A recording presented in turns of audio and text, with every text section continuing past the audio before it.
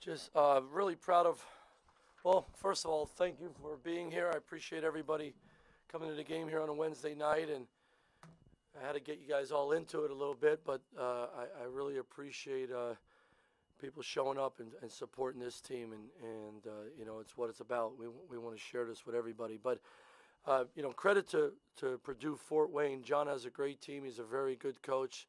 They got vets on that team. They got older guys, and they're tough. And I told our guys, those are the teams that beat high major teams because they have the pieces, they have the experience, the strength, and the toughness, and they showed it today. And there's one reason why I think they're picked really high in their league, win the league, and I really hope they do. I think they're going to win a lot of games. But we needed that. We needed adversity. We needed some things not to go our way, and how we responded to it. I thought the guys took momentum into the locker room at halftime with the last 2 minutes. And then Ace got on a heater there to start the second half, got us going. And our defense wasn't very good today, but we showed we could score in bunches. And we didn't have a great practice yesterday, and I thought that carried over to the game, and that's on me. I got to get these guys ready to go. But I just like the resolve of our guys. Different guys stepped up, and I thought the 17 offensive rebounds really helped us get going and keep things rolling. So really proud of our second half, and I think we have a long way to go, but I think we can get a lot better, which could be a lot of fun too. Mike, they were beating you in some hustle areas. At least it looked like that from my perspective. Offensive rebounds, you weren't really turning them over. What's your message at the half, and is that just part of the ebb and flow of a season where you're not going to be playing at that level every single half? Yeah, some games, Mark, you're not going to turn everybody over, but you're going to have a cumulative effect. They called some timeouts late in the game because they were dragging, and they missed some of those runners and layups that they made in the first half. They didn't make it late in the game, and I'm not always saying it's because of fatigue, but I thought there was a level of fatigue out there, and I told the guys, if we get to fatigue, then we'll win. If we make the game, we get to the fatigue game, we're going to win. And I thought we did that in the last 7-8 minutes of the game, and you know, we want our opponents to call timeouts because they're sucking wind, and that's important to us. And we use that as fuel to find more. That's just how we do it. Some days you're going to turn people over. Some days it's a tough shot at the end of beating the pressure, a challenge at the rim against Yannick, or a hard floater on the run with someone running you down. It's a cumulative effect. But I thought you're definitely right. I thought early in the game they beat us to rebounds, they beat us to loose balls, and a good team like that, a veteran team, they can get going on the road, and that's what they did. Mike, why wasn't yesterday's practice good, and what did you see carry over into that? You know, it's crazy because the day before we had a really good practice, and I was like fired up. I went home and I was like pumped. 18 to 22-year-olds. That's why we didn't have a practice yesterday. As much as we want them to be great every day, they're not going to be. So what's our resolve? What's our response? And you know, sometimes I'm ready. I want to kill them, right? And then they show up the next day and they're awesome. And then they're awesome, and the next day you're like, where are you guys? Like, but that's also the joy of coaching, John. That's like, you know, you got to go inside of them and figure it out sometimes. And today it took us 20 minutes to find it. Okay, now it wasn't a loss that got their attention. It's going to be the tape tomorrow that's going to get their attention. Say, hey, this isn't good enough where we're trying to go. And if we can learn, you always want to learn in victory than defeat. And, you know, today was an example of that. Coach Ace had 15 points, 4 for 4 from 3 in the second half, but he also had 9 assists. Can you talk a little bit about his ability to be a complete player and how he can go into that killer mode and then also help out his teammates? Yeah, he was plus 21 in the second half because I think he was minus 7.5. I thought he was not sluggish. I never say Ace is sluggish because he competes, man, but he wasn't playing with a little bit enough juice, pace. And I just said to him, if you don't play with pace, what do you think your teammates are going to do? And just thought played with a little bit more edge, a little more pace. We put a lot on him. You know, we all know he's guarding another team's best player. He's pressing. He's getting pressed. He's getting jumped on ball screens. We use him in ball screens all the time. And then the clock's down. We ask him to go make a play. Like, we ask him to do a lot. But good players want to do a lot. But I also think when you play with pace and a little more edge, like, he's pretty good. And that I wish I could say that was coaching. That's beginning of that second half, nah, that's a really good player. Let him go play. Mike, you talk about getting Competition here. you talk about getting this team's attention without it being a loss. Is Yeah. is that the mark of a mature team? And how important is it to be able to, not have that setback in order to take these steps? Yeah, I mean, it doesn't always have to be an older, mature team, but that really helps, right? Let's as I always say, let's have real talk, fellas. Real talk. That first half's not good enough. Our defense today is not good enough. They all agreed.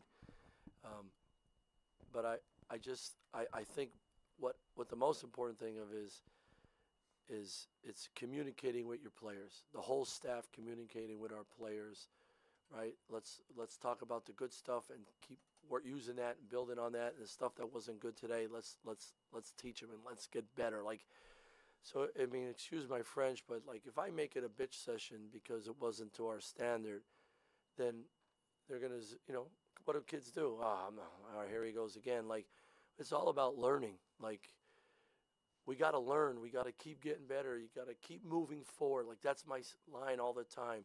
For the young guys that aren't playing enough, work while you wait, right? Work while you wait. If you're out there and you make some mistakes, own the mistake and get better. And then that's where the staff comes in. And if you're high-level communicators as coaching staff with your players, I'm going to sit down and watch tape with some of our guys, and it's not punishment. It's only about getting better. And if you have that mentality in a program, then there's a lot of growth. I think that's the most important thing for us. And I used to yell all the time because that's what I thought you used to do when I was a 25-year-old coach, and I realized, man, I tuned the coach out too. So it's all about growing and growth and moving forward. That's the key. Coach, Nick brought a lot of energy in the second half tonight. Just what did you see from him, especially down the stretch? He's the juice maker. I'm serious. He's the juice maker. He brings juice. He brings joy to the gym every day. His smile's infectious. He has got an edge. He played for a great high school coach and program at Vashon in St. Louis where, I mean, if you showed up, you got to work and you got to get after it. But he loves competing. He loves basketball. And he could do so many different things that impact winning. And, of course, he got some steals, and you saw what he's capable of doing to the rim. But, like, he was blowing up screens. He was helping.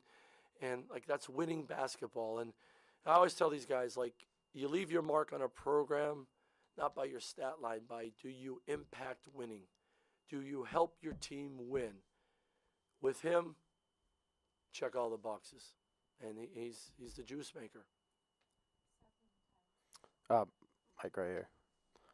Do you? Moving over. Yeah, Just no. get a chair, man. Do you have a status update on Eli and Miles, and also how have you seen them kind of handle this Like period? mature. So Miles is getting closer. There's protocol to his injury. So, but he's working with me and Big B and our staff, and he's jumping into practice, but certain things are still off. But he's getting closer, and I'm excited about that. And Eli just has a recurring injury that we just got to keep our eye on here and all that stuff. And he's doing a heck of a job working on it. The poor guy's living in the training room trying to get back. But you guys have heard me say it. I don't care about the games. My number one thing with these guys is their health, their safety, and their wellness.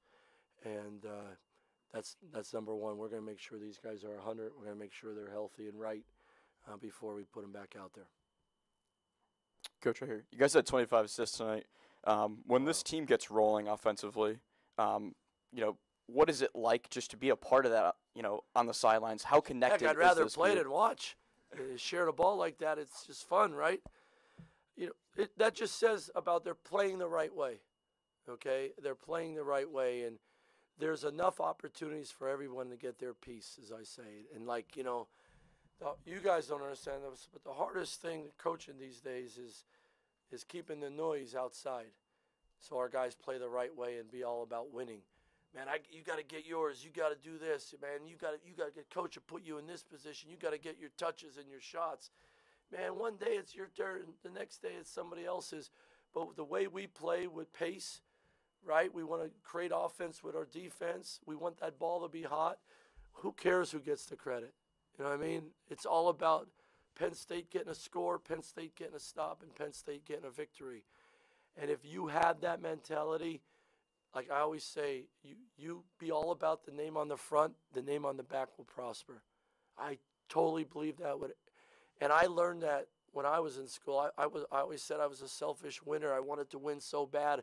I'd crush my teammates. I would talk back to my coach, and then, man, my sophomore year, it was an epiphany. Why am I so mad and so emotional about playing a game I love the most? It's the thing I love the most. Man, be about your team. Be about all the right stuff. Whatever the coach says to you, it's for one thing and one thing only, to make you and the team better. So the heck with all the noise. And we're trying to get these guys to understand that. And that's hard because they hear stuff from home. They hear from their boys. They hear stuff on social media and all that stuff. But, man, if you can do that for a long period of time, your growth and the impact you have on your team would be awesome. And I talk about it all the time. I have no problem saying it. Say, if you're in the moment here at Penn State, man, you're going to be all right. Coach, I know it's a little bit different level of opponent, but how would you rate Yannick's impact and also Kachi off the bench? Playing this game after they had their outing against Virginia Tech. I love Yannick's response from the last two games. Man, he's so coachable. He's so into it. He plays with great joy, and he had got off to a good start. Got in foul trouble for 2 games. I thought he did a great job rebounding, protecting the rim today, finishing through contact. He was getting mauled. He was getting pushed in the back, but I loved that he just kept playing. And there, it doesn't show up as steals, but at the end of the press or on penetration, he comes over and cleans some stuff up for his teammates, and we're off to the races and create offense. That's another weapon we have there. I thought Kachi's toughness around the rim while I was in there and finishing was huge, and we'll get Miles back soon. So we got 3 guys like that with high motors, versatile players. That's what we want. I love how coachable those guys, and like when they mess up, they own it and just move on, and that's how you got to be. Coach, back here. At the beginning of the season, Nick told me that one word he would use to describe this unit is truthful, and the transparency that they could have between each other in the locker room. How have you seen that, especially today when you're going into halftime with a deficit, and how they respond to your message and also the thoughts that they bring forward about what they can do to be better? Couldn't videotape the first few minutes of the locker room where the coaches are talking and they're by themselves, but you could hear them talking about the first half. Not good enough. Called each other out. And when you're a great teammate and you work really hard, and then you could call your teammate out, it's real talk. There's ownership in that. That's accountability. Holding your but the number one part of leadership is you got to take care of your own stuff first, and then when you hold somebody else accountable, they'll listen because they have respect for you. I think there's a lot of respect in that locker room. I think there's leadership, competitive leadership. They're not afraid to call each other out and move on. I don't think our guys catch feelings, and that's hard because 18 and 23-year-olds, we catch feelings. You guys all know, right? I mean, we're sensitive, but I think this group is a little hardened, a little edge, but I think they get along so well. I never see one guy by himself. It's 3 or 4 or 5 or 6, and you could have real talk all the time. I think that really helps.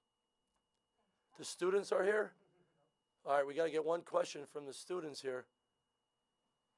Put you on the hot seat. One student, give him a mic. Okay. Okay. All right, what's your name? I'm Molly. Molly, what year are you? I'm a senior. And where are you from? Rhode Island. Rhode Island, awesome.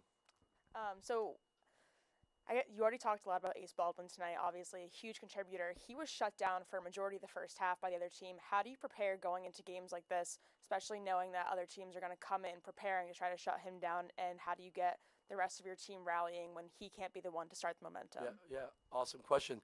Other guys got to step up. Ace doesn't have to get going just by scoring, but I think he needs to get everybody going by getting us in the stuff quicker, moving the ball, maybe getting on the break so there's not as much attention on them. But I also think other guys, I think early in the game, other guys got to get into it. But I think the biggest thing, when Ace has pace, we all have pace, and then everybody's a threat that way. And the last thing I'm going to say, I'm sorry I'm taking all this time. So this is to everybody that shows up to games at the BJC, okay? The talk and what we used to say about the BJC and how quiet it is. I'm challenging all of you, right? The old Penn Staters, the middle-aged Penn Staters like me and all the young ones, all the students, every one of us.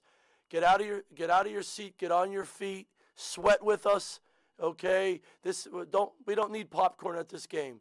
Get your butts out of the seats. We will fight for you guys. I want you sweating with everybody. We should never have the BJC quiet. I don't care how big the BJC is. Like, we're not making any excuses around here.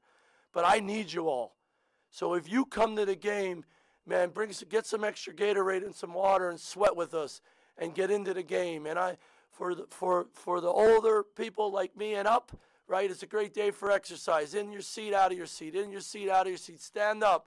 All right, it's great for us. For all you young people, get crazy with it. And bring your friends with you all the time. You're not going to get in trouble for being an idiot for 40 minutes. I got your back. But I want to build this program with all of you guys, and I want it to be a fun night in State College every time we play. Has everybody got it? Thanks so much, guys. Appreciate it.